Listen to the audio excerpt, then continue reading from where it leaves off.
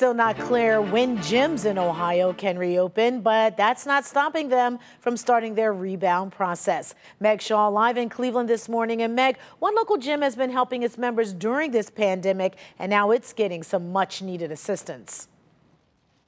Yeah, Danita, for the last 7 weeks, Old School Iron Gym in Brook Park has suspended membership fees, which means no money is coming in. But the owner says he just doesn't know how long this can go on. A lot of lost sleep, a lot of stress, and a lot of uncertainty. 13 years, TJ Slomka has poured his heart and soul into this gym. He says he never imagined this shutdown would have taken this large of an impact. Every single day, he's worried about what can be paid and what can't.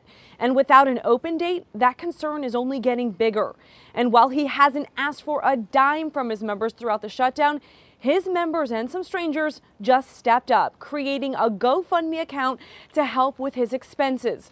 Almost 2 weeks in, and nearly $5,000 have been donated to the gym. Slomka says it's not about the money. Yes, he's extremely grateful, but says this just shows community and how badly his members need the gym.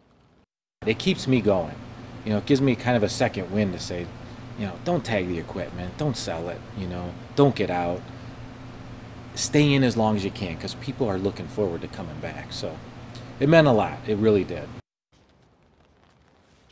Now, Slomka says he has talked with other gym owners around Northeast Ohio on a Zoom chat, and he said that they all share the same frustration, is that they know they can open safely, but they haven't been given any direction from the state. And as we just said, no reopen date just yet.